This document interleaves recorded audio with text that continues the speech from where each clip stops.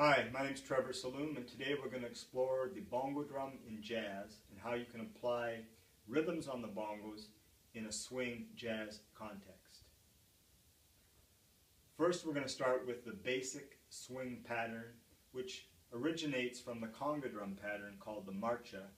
It's used, or was used, primarily in the 1940s in the big band era, and also in smaller ensembles like Nat King Cole and George Shearing, people like that. So we're going to start with the basic swing pattern for the bongo drum.